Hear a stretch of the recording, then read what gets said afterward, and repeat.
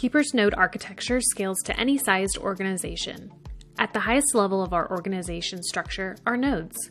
Nodes are used to organize your users into distinct groupings, which can have their own set of roles, teams, 2FA, enforcement policies, and provisioning methods. Within a node, you can set up delegated administrators with permissions over the designated users. The administrator can create nodes based on location, department, division, or any other structure. By default, the top-level node, or root node, is set to the organization name, and all nodes can be created underneath the root node.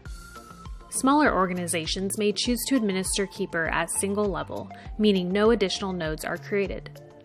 As demonstrated here, larger organizations may benefit from organizing locations or departments into multiple nodes. Users can then be provisioned under their respective node and have roles configured to match the specific needs of the business.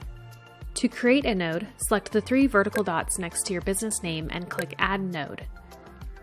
Enter a name and use the drop-down to select where you want the new node to be added in the tree structure. By default, it will be added to the root node. At any time, you can change which node you would like to view by selecting it from the far left node pane.